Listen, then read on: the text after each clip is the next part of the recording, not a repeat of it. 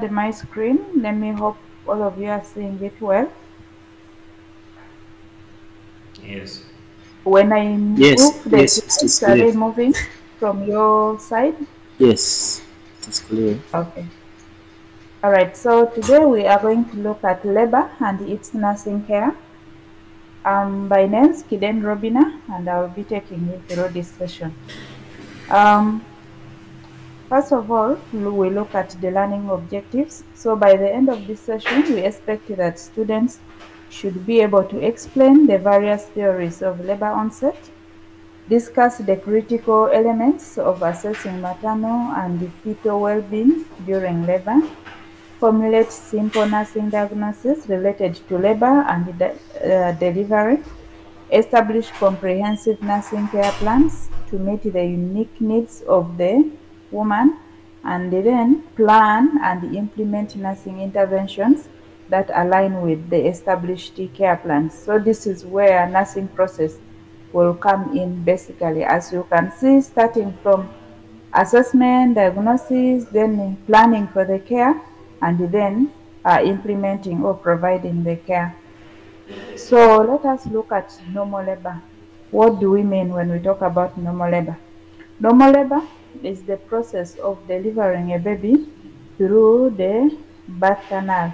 It involves a series of coordinated events that result in the dilation of the cervix, the descent of the fetus, and the expulsion of the placenta.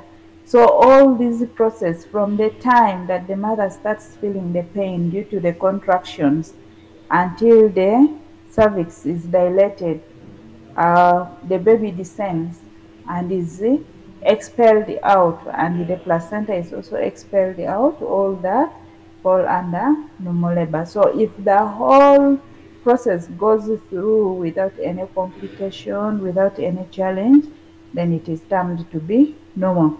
So when we look at delivery, delivery refers to the actual event of birth.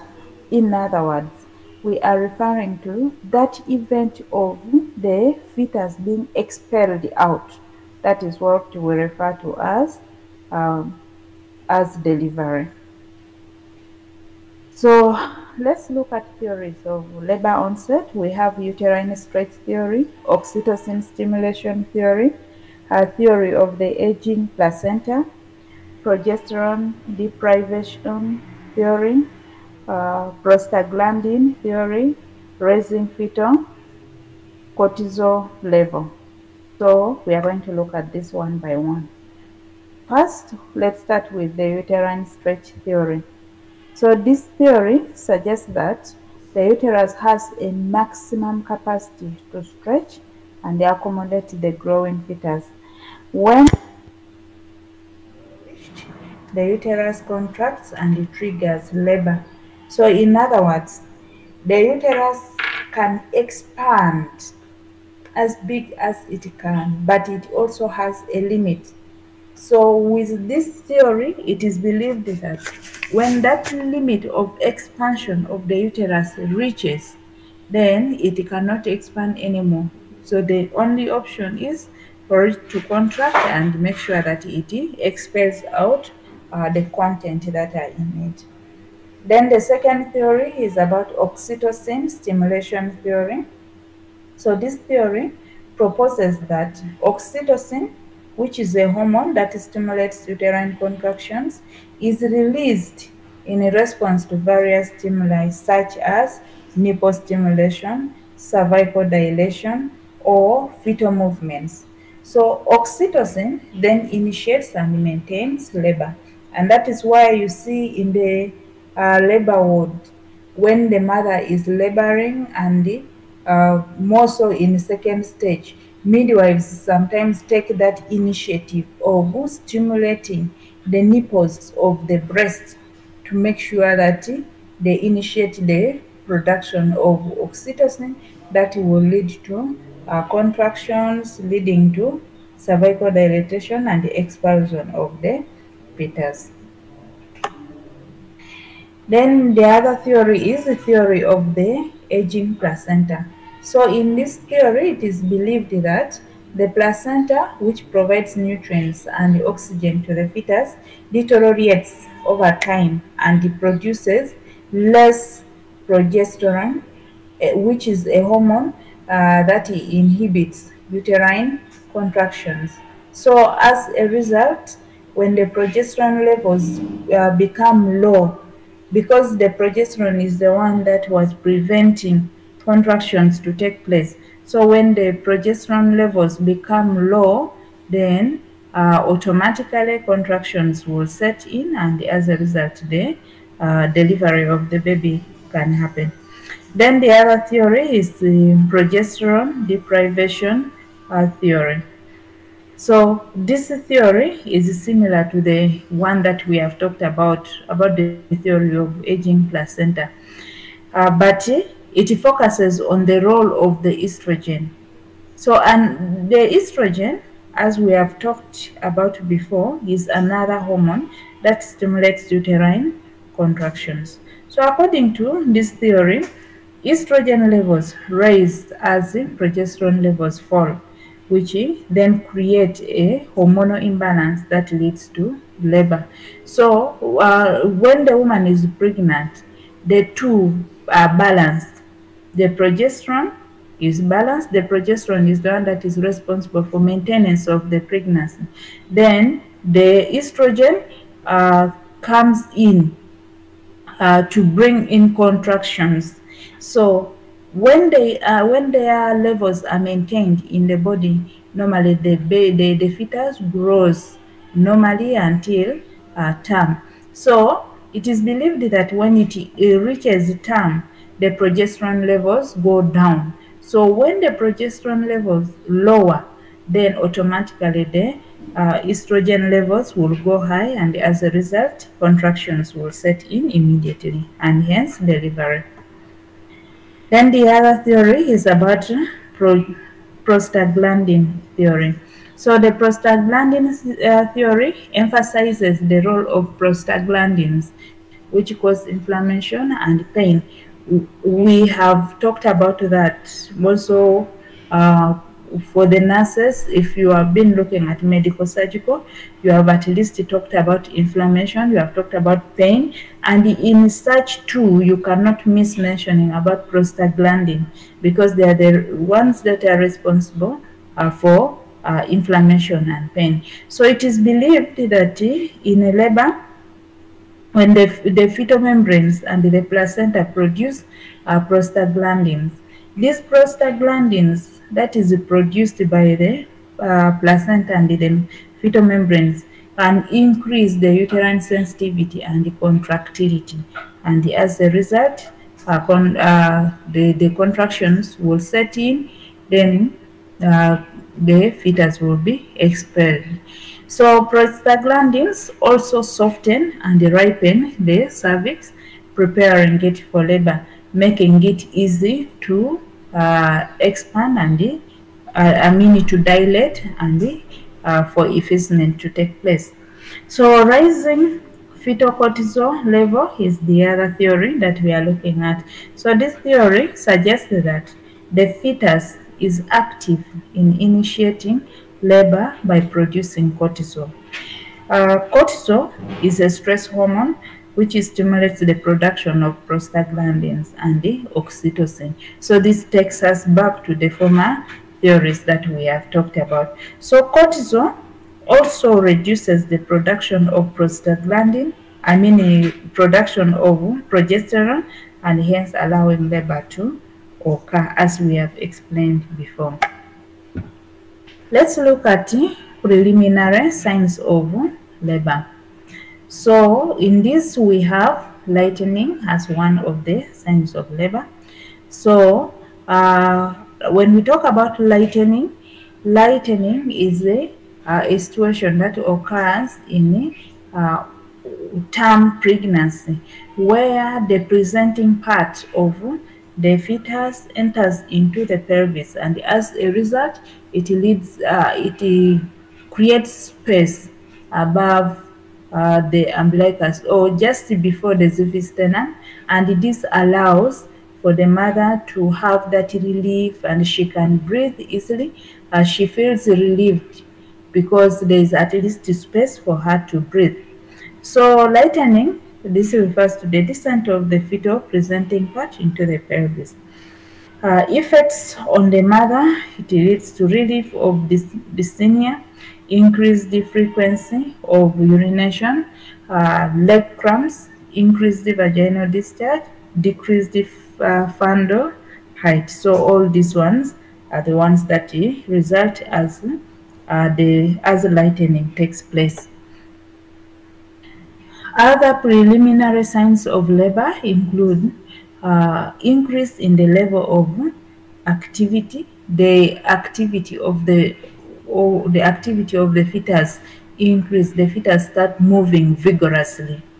Then Braxton Hicks contractions also come in, where the uterus becomes the heart, and if it is felt from outside, it can be felt that it is hard, though the mother will not be feeling pain. Then ripening of the cervix, that is normally done on internal assessment.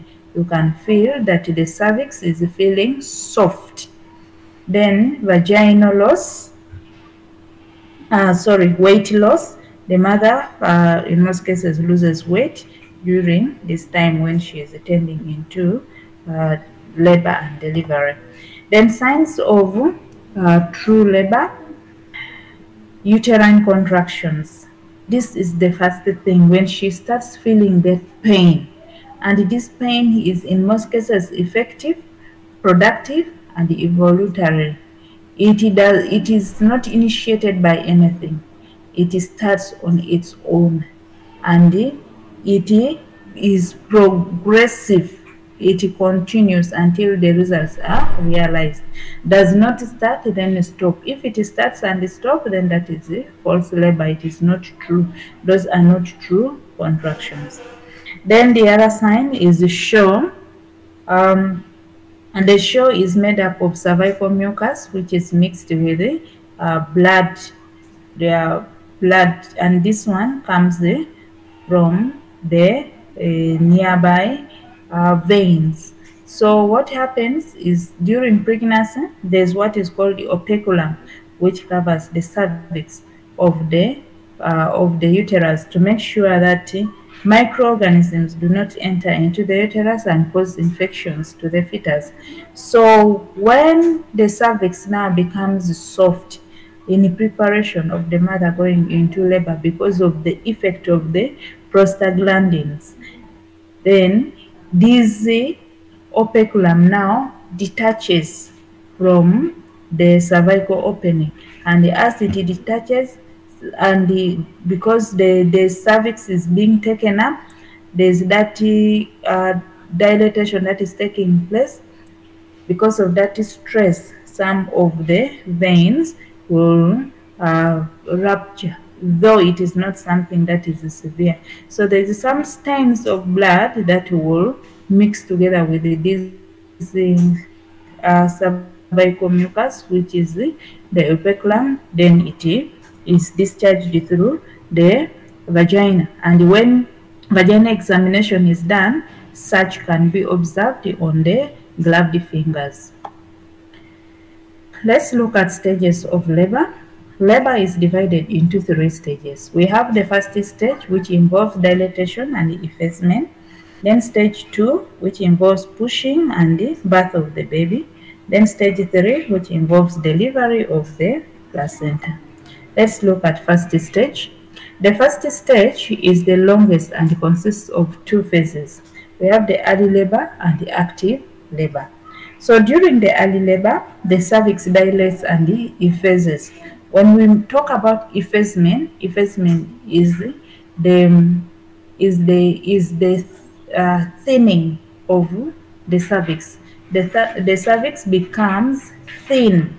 So that is thinning of the cervix as it is being taken up is what we call effacement. Then dilatation is the opening of the cervical os. So this happens and the contractions are mild and irregular during this time of labor. So during active labor, the cervix dilates more rapidly and the contractions become stronger and more frequent. So in the active phase of labor, physiological response. So here the physiological responses that we get is one, cervix dilates about 4 to 7 centimeters. So from 0 up to before 4 centimeters, that is considered to be early labor. But from 4 centimeters up to 7 centimeters, the mother is now in what? In the active phase of first stage of labor. So that happens. Then another physiologic response is progressive fetal descent. So the descent of the fetus occurs progressively. It occurs continuously. Contractions have frequency of 2 to 5 minutes during a duration of 40 to 60 seconds and the moderate strong intensity. So here what happens is the mother can get the contractions. She stays for 2 to 5 minutes, then she gets another contraction again. This is what happens in the active phase of labor. And these contractions are in most cases lasting for 40 to 60 minutes. So that means that they are between moderate and strong. 40 to 60 minutes, those are between moderate and strong. So they keep on alternating around there. So that is what it means. Then we still continue with the physiological response. Women with the support have, this is now the psychological response. So women with the support have greater satisfaction and less anxiety. That means that women who have people supporting them, staying with them, they normally have greater satisfaction. They feel that they are being attended to, so they don't become so anxious.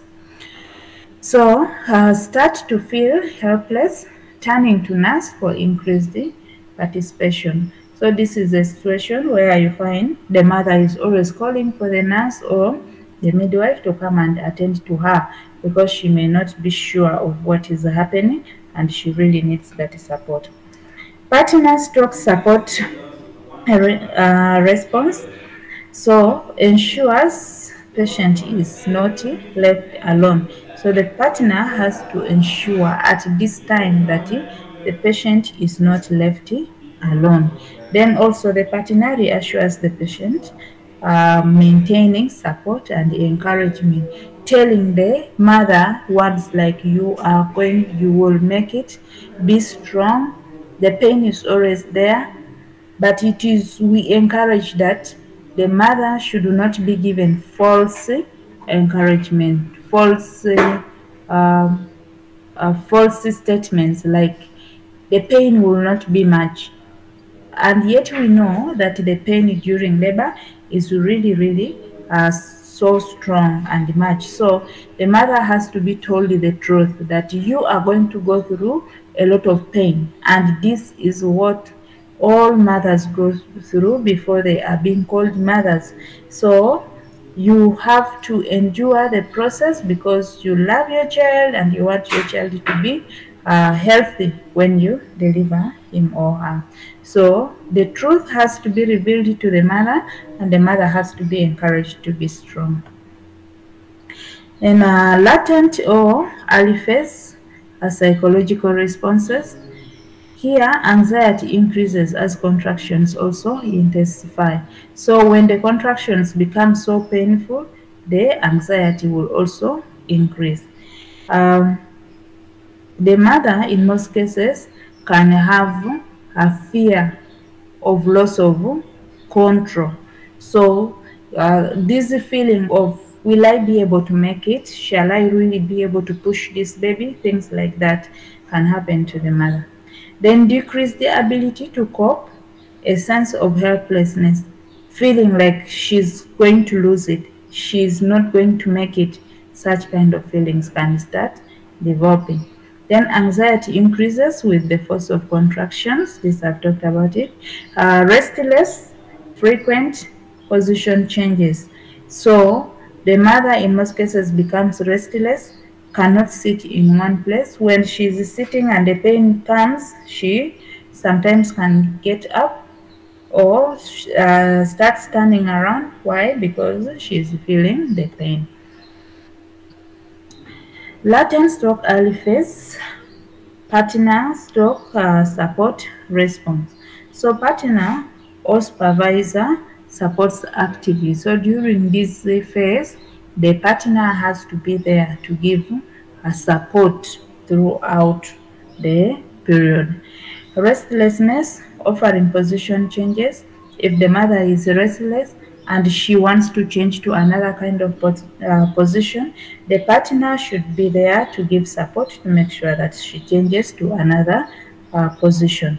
Then comforting words and the actions, like you are going to make it. Then also massaging the mother's back, uh, touching the mother gently. The partner should not use a lot of force, but should touch the mother gently, more so around the back. This can help to soothe the pain.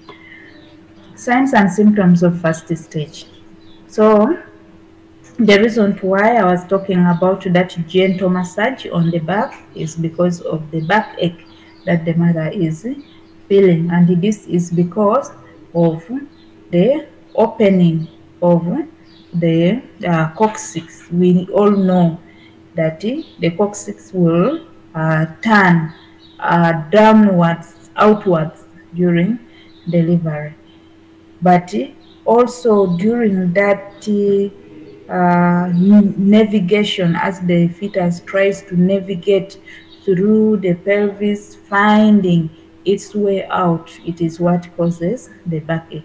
So the mother will feel backache, she will have that lower abdominal cramps, pelvic pressure will be there, and that is why at this point, in most cases, when the mother has to urine, she has to empty her bladder regularly. Then she also has to pass feces in case she feels like.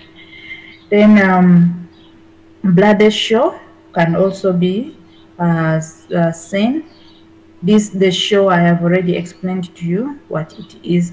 Then regular contractions occur 30 to 60 seconds every 5 to 7 minutes. Then at the transition phase, we are looking at the phase beyond the 7 centimeters of dilatation. So she is transitioning into second stage of labor. So this is called the transition phase of labor. So the physiologic response here, last part, this is the last part of the first stage. The dilatation averages 0.5 centimeters per hour for nulliparous and 0.3 centimeters per hour for multiparous. So for mothers who are multiparous, they dilate slower. That's why they dilate at 0.3 centimeters per hour, whereas the ones who are giving birth for the first time, the one that we call the nulliparous, will dilate at 0.5 centimeters per hour. Then the rate of fetal descent also increases during this time. Psychologic response. The mother starts feeling the need for a break. And the mother starts feeling the need for a break. She feels like she should rest. But of course, at this time, she will not be able to rest because the pain will be frequent. Then, normal sensation and the reassurance should be given to the mother. At this point also, the mother will be helpless. She feels that she may not be able to do it, and she feels like she really needs someone to give her support. Partner stroke support response ensures the partner, the patient, okay, the patient at this time should not be left alone. So the partner should be there to strengthen the patient. Then starts to feel helpless, turns to the nurse for increased participation as their efforts to decrease discomfort seem less effective. The patient at this time needs support of the nurse. So she feels like the nurse should be there all the time. For those who have ever been in the labor ward, you have had the patients or the mothers who are in labor calling for the nurse to sit near them, telling the nurse not to move away. Nursing care in first stage. Let us look at the maternal care. So the maternal care we can give at this stage is bathing. If the mother can bathe on her own, that is very well. We can encourage her to take a bath and encourage ambulation to shorten at the first stage. So we encourage her to move around to make sure that the first stage is shortened. Then also avoid solid and liquid foods at this time. So she is supposed to take foods that are soft to make sure that she can at least have some energy. But those that are solid and those that are liquid are not encouraged. So at this time also, if possible, enema can be given, but at this time, currently, we don't talk so much about the enema, so we encourage the mother to pass the stools on her own, because if she has the urge, then let her empty. It's okay. Then at this time also, preparation of the perineal area is very important. If the mother has not shaved, this is the time that she can be shaved, or because of course she will not be able to shave on her own. So the partner can do that, or the nurse can be able to help her. Encourage emptying of the bladder every 2 to 3 minutes. This will help the descent of the fetal head to happen progressively and efficiently without any obstruction. Then we also advise abdominal breathing, encourage sneezing position to make sure that we can be able to observe the mother very well.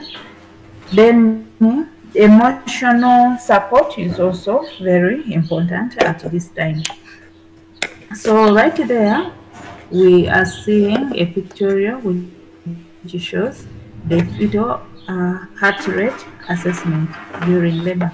So if you look at that picture closely, you can see that on the other side there is a partner who is holding the mother's hand. The way the uterus, the abdomen is looking, it looks like this mother is having contractions. The way you can see it, it looks hard. And this is the Doppler, which is being used for monitoring the heart rate of the fetus. Second stage. The second stage is when the baby is pushed out through the birth canal. This may take a few minutes or a few hours depending on various factors, such as a strong urge to push, a feeling of pressure in the rectum, then crowning. So these are the signs and symptoms of second stage. These are the signs that the mother is already in second stage and the fetus is ready to come out. That pushing is not faked, is not forced. That pushing comes automatically. It comes automatically. So when the mother is in second stage, she will start feeling that urge, and of course the pushing will happen. Physiologic response. Contractions continue with a frequency of 1.5 to 2 minutes. So in this case, the contractions will not take long. And when they start, they can last for longer seconds. They can last for about 60 to 90 seconds. So these are now strong contractions that the mother is experiencing. So descent of fetus continues until it reaches the perineal floor. The mother feels an unbearable urge to begin pushing. Then the perineum becomes extremely thin and the anus stretches and protrudes out during this time because of the pressure of the presenting part.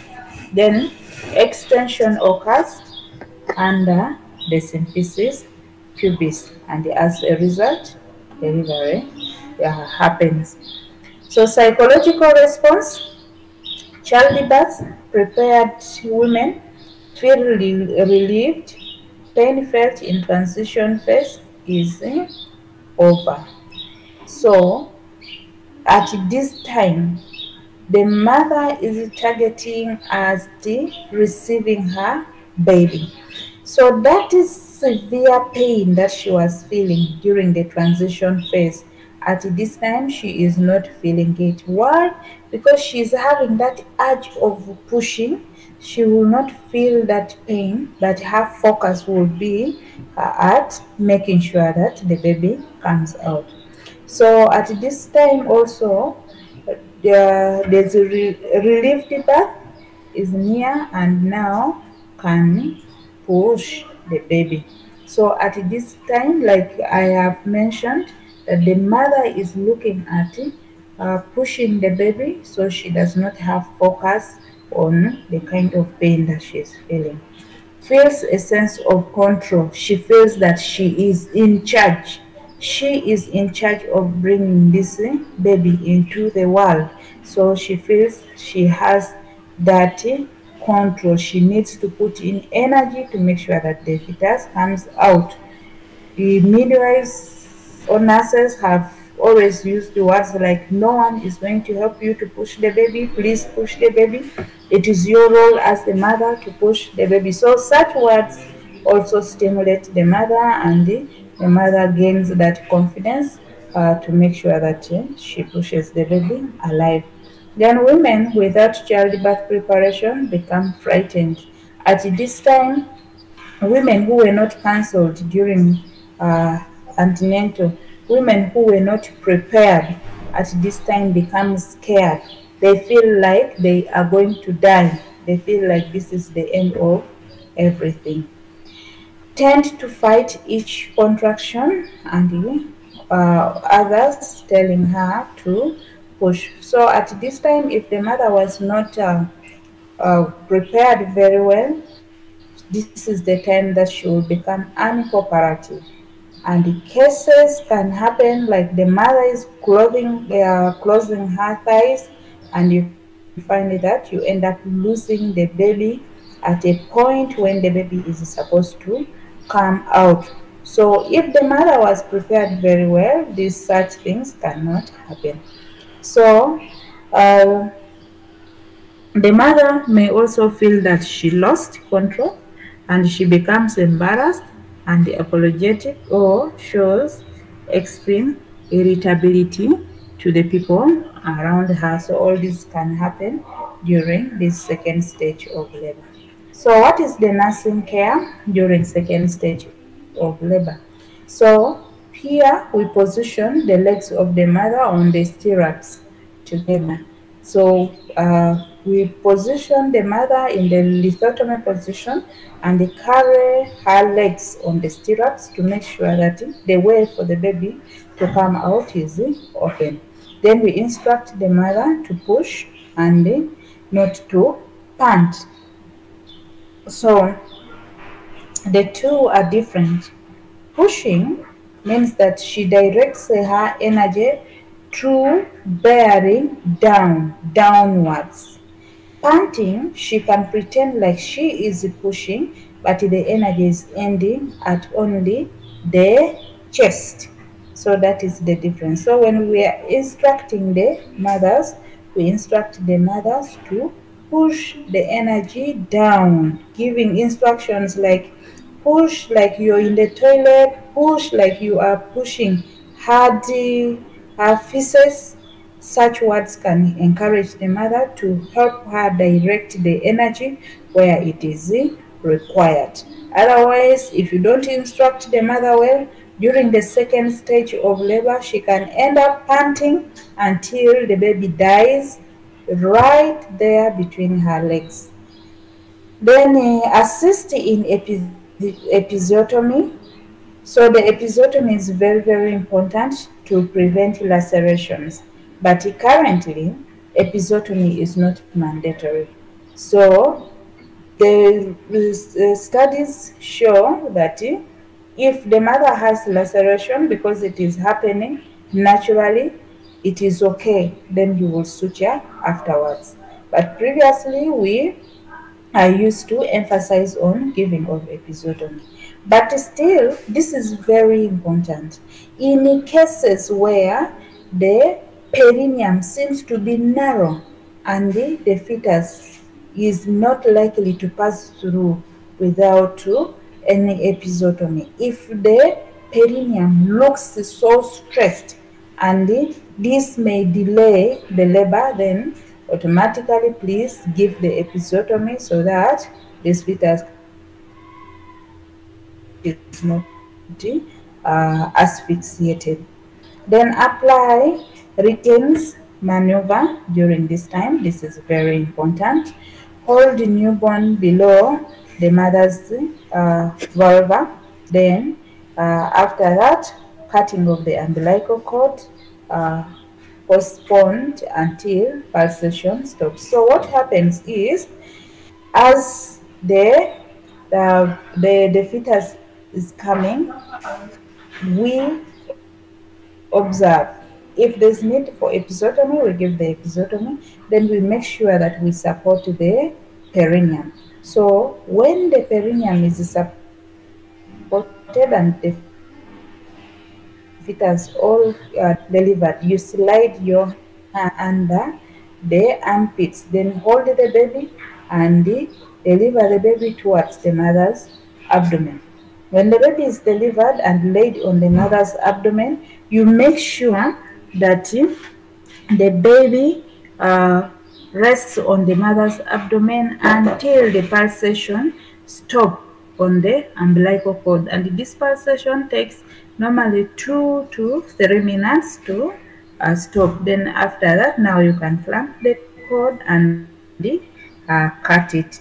We encourage this so that the fetus can benefit from that blood that is in the placenta and was meant to go to the fetus. Once he gets all that blood, then is ready to be separated from the placenta. Partner stroke support response. So childbirth prepared women feel relieved and in control during this time. She feels like she can be able to overcome, she can be able to make it.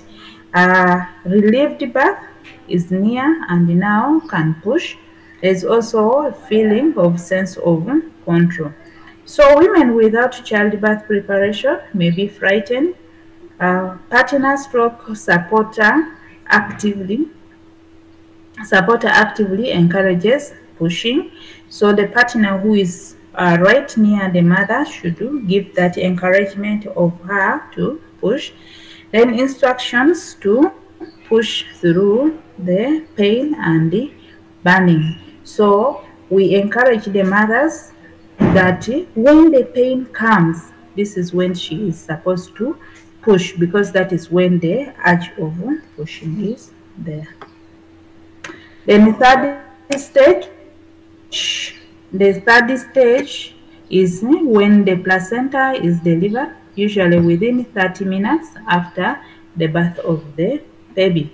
So this one, after delivering of the baby, you have separated the baby from the placenta, contractions will resume.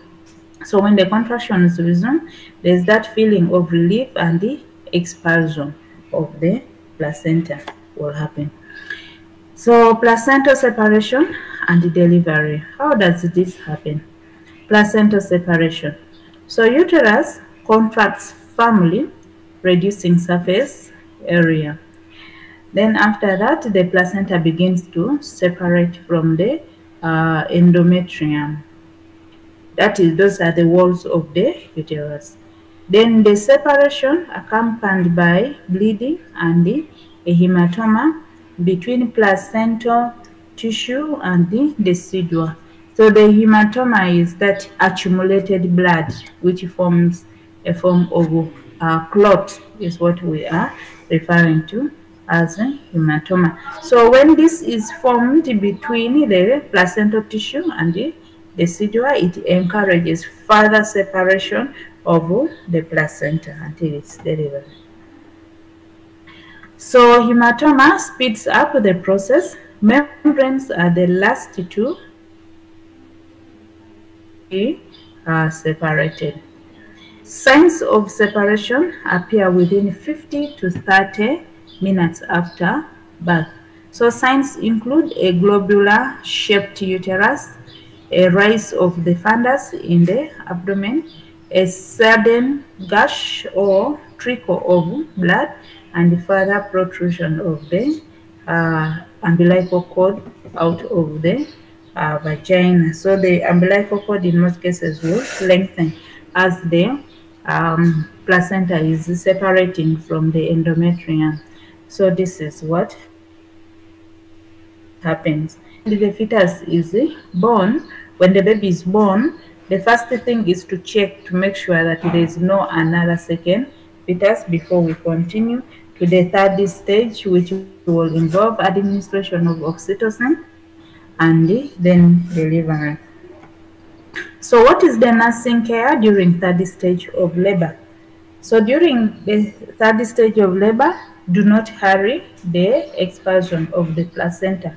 Don't force it. Don't hurry it. Let it happen naturally. Don't employ force in pulling the placenta. Traction of the cord, slowly winding it around the clamp until the placenta comes out. So this is what we call the Brandt-Andrews method. It is when you separate the placenta from the baby, the placenta will remain clamped. So you can roll the cord, with the clamped side of the cord, you can roll it on the forceps that you have used for clamping. You roll it.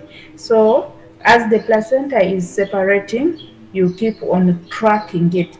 We call it tracking. You have seen midwives or nurses holding the cord, and they be like they are pulling. They are not pulling. They are not employing a lot of force. It's just a gentle force that is being employed, and this is called the traction. So they are tracking the placenta slowly until it comes out. So when the placenta is delivered, you check for completeness of the cotyledons. The cotyledons are those seed-like portions of the placenta which are found on the maternal side, the side that was attached. You check to see that they are all there. There's none that is missing. If there's any that thing, you will see it detached. You will see it like it is being removed. Okay, there will be a kind of depression from it. Then palpate the uterus to determine the degree of contraction. Then after that, inject oxytocin. So women may bear down to aid in placental expulsion when signs of delivery of the placenta appear. So if it fails, gentle traction may be applied to the cord while pressure is exerted on the fundus. The placenta is considered retained if 30 minutes have passed since the completion of the second stage. that is when we can now take action. That means that the placenta is retained and we need to really act fast. So two mechanisms can occur. We have the Schultz mechanism, which is referred to as the Shine-Schultz, and the Duncan mechanism, which is the Date-Duncan. Now, when delivering the placenta, we need to make sure that we practice what is currently encouraged by WHO. By WHO recommendations state that we use the traction method, the controlled cord traction method, and it is the one that is currently being used to make sure that cases of postpartum hemorrhage are avoided to minimize maternal mortality, which is currently a major problem in the world. So let's look at Schultz mechanism versus Duncan mechanism. Schultz mechanism, placenta separates from inside to outer margins. So it separates from the center to the outer margins. It is expelled on the fetal or the shiny side, and in most cases, if you hold it well, you receive it in your two cupped hands, you find that there is no too much split of blood in the area where you have the mother from. That is why it is referred to as the clean method or the shiny method. Whereas the Duncan mechanism, here the placenta separates from outer margins inwards. It starts from the sides, then it separates inwards. So it rolls up and presents sideways with the maternal surface first, and this is why it is referred to as the Date method. Why? Because when this placenta separates in that way, more blood will come out first before even the placenta is delivered, ending up messing the whole area of delivery. So these are the two ways, two mechanisms. As you can see, the Schultz mechanism is the smart one or the shiny one, where because of its separation from the center, the blood collects within the maternal side, and as it is being delivered, it will be wrapped in the membranes, and the placenta all comes out when it is shiny and it is smart. Whereas the Duncan method or the Matthew Duncan method, you can see that because of its separation from the side, much of the blood comes out even before the placenta is being delivered. That's why it is referred to as the Date method. Maternal physiologic readjustment. So after delivery, we have looked at delivery up to the third stage. We have looked at labor up to the third stage. So what happens next? So after that, the mother's body starts readjusting itself. So within within the first to the fourth hour after birth, when physiological readjustments of the mother's body begin, there are these changes that can happen in the body, and one of them are the hemodynamic changes. So here, this include blood loss, which ranges from 250 to 500 milliliters. Then moderate drop in systolic stroke diastolic beeping. Then there is also increased pulse pressure, and there is the moderate tachycardia. So tachycardia, we know this is the increase in the heart rate. So in this case, the pulse of the mother will increase. Then in the uterine changes, the uterus remains contracted and is midline in the abdomen. So the fundus is usually midway between the symphysis pubis and the the umbilicus. It is in the middle, just below the umbilicus and above the symphysis pubis. So after the birth of the placenta, the cervix is widely spread and is thick. Maternal sensations: nausea and vomiting during transition will stop. So the nausea and vomiting that happened during the transition stops at this time, because whatever that would have caused this has now been removed out of the body, so the mother is free. So woman may feel thirsty, hungry, or experience shaking, chills. So this can normally be observed. The bladder is hypotonic due to trauma or anesthetics, which may lead to urinary retention. So sometimes the bladder cannot contract. That is why we say it is hypotonic. So as a result, the mother will not be able to pass urine. So she may end up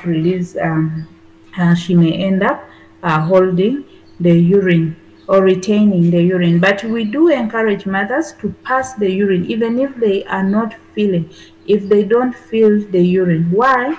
Because of the bladder being hypotonic, they will not be able to feel the urine even if the bladder is full. So in this case, if not emptied, it can make the uterus not to contract, and as a result, the mother may end up with postpartum hemorrhage. So factors affecting the length of normal labor. One is the size and position of the baby. How the baby is positioned means whether the labor can go for long or not. So in most cases, big babies can lead to prolonged labor. This is because their navigation throughout the pelvis to find a way of coming out will take long. The strength and frequency of contractions. When the contractions are weak, the labor will be slow. The dilatation and the effacement of the cervix. If the cervix is dilating slowly and effacing slowly, the labor will also take long. The mother's physical and emotional state. If she has doubt, if she is stressed, it may delay the labor. The mother's level of pain and coping. Does she endure the pain? Does she cope? It also determines how the labor will progress. The presence or absence of interventions such as induction, epidural, or cesarean section can also determine the length of labor. So let's look at mechanism of labor. How does labor happen? So one is descent. The baby's head descends deeper into the pelvis with each contraction, prompted by gravity and the uterine contractions. And this now aligns the baby's head with the birth canal. Flexion. The baby's head tucks chin to chest, flexing at the neck. This reduces the head's diameter for easier passage to make sure that it can easily come out. First, this flexion is facilitated by the shape of the birth canal. So if this now takes us back to the cervix, if this, to the pelvis, if the pelvis is shaped like the one for men, android, then this will not be able to happen. But if it is a gynecoid pelvis, then this will be able to happen. The fetus will flex and as a result will be born very well. And internal rotation, the baby's head rotates 45 degrees to face the mother's coccyx. So the baby, the rotation takes place to make sure that the face of the baby faces the maternal coccyx, which is the back of the mother. Then positions the smallest diameter of the head for optimal descent. So the smallest diameter of the head is positioned to make sure that the descent can occur optimally, occur effectively, to make sure that the fetus comes out without problem. Then triggered by the resistance of the pelvic floor muscles. So it's the pelvic floor muscles that will trigger this internal rotation. Then extension, the baby's head delivers by extending the neck. So as the neck extends, the baby's head will appear through the vagina as it comes out. Crowning occurs as the head becomes visible at the vaginal opening. So if you have ever conducted labor, you see that as the baby, the head of the baby tries to come out with contractions, when the mother pushes, it comes out. Then when the contractions go off, when she does not feel the desire to push, it goes back. That is what is called the reseating. So when time reaches, when she pushes, the contractions go off, but the head does not reseat, it does not go back. This is the state where we encourage her to push whether she's having the contractions or she's not having the contractions, because at this stage, if the baby stays at that stage for some time, the baby will be asphyxiated. So that stage is what we call crowning. Crowning is where when the mother pushes, the baby's head does not recede even when the contractions are off. And this is facilitated by maternal pushing and uterine contractions. That is the extension. External rotation. So after the head is delivered, the baby's head rotates back 45 degrees to face the mother's thigh. When the baby's head is coming out, as it crowns and it comes out, the face of the fetus is facing the mother's anus or the mother's back. But as it delivers out, it rotates 45 degrees to make sure that it turns and faces the thigh of the mother, be it on the right thigh or the left thigh. So this allows for the delivery of the shoulders, and it occurs naturally as the shoulders rotate to follow the head. So as this delivers, as the head delivers and as it rotates the 45 degrees, we don't encourage touching of the head. You can touch the head, but don't apply any force. Some midwives will apply force, wanting to pull the baby, wanting to grab the neck of the baby. This is the time that you can end up causing trauma to the baby. This is the time that you can end up injuring the bones of the neck of the baby, because you don't know which direction this external rotation is going to take. So leave it to take its course. Then expulsion. The baby's body is delivered by further flexion and extension. Shoulders deliver first, then followed by the rest of the body. So once the shoulders have appeared, you grab the fetus under the shoulders, and then as it delivers, you direct the body of the baby towards the mother's abdomen. Maternal pushing and uterine contractions continue to aid delivery. So maternal analgesia and anesthesia. Opioids, analgesics. So here the analgesics, we have the meperidine, which is HCl, can be given IV, IM, epidural, intrathecal, or can be given during active labor. Then we have butorphanol, which can be given IM, 30 to 40 times more potent than Demerol. So these ones are more potent than we have looked at above. So does not interfere with the labor. So the mother will be relieved from the pain, but the labor progress will not be interfered with. Opiates, analgesics, we have the nalbuphine or Nubine, which can be IV or IM. Then we have fentanyl, and these ones can be given IV or IM, or can be given epidural or intrathecal. Then it is 100 times more potent than the Demerol. Then we look at regional analgesia and anesthesia. Epidural. The epidural anesthesia may be used during labor or cesarean section to make sure that the mother does not feel any pain.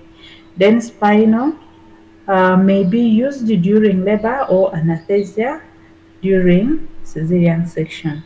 Then we have the local infiltration can be used during episotherapy. So these are the analgesics that can be used under the anesthesia. So the nursing care for analgesia and anesthesia. Here we need to observe the mother and the newborn for respiratory depression. Why? Because they can have effect on the respiratory the respiration of the mother and the fetus. Then we also monitor the BP for maternal hypotension. Then use an infusion control device for IV administration and maintain fetal monitoring. Have oxygen and the emergency resuscitation equipment available. So up to there, that marks the end of our lecture for today. Is there any question?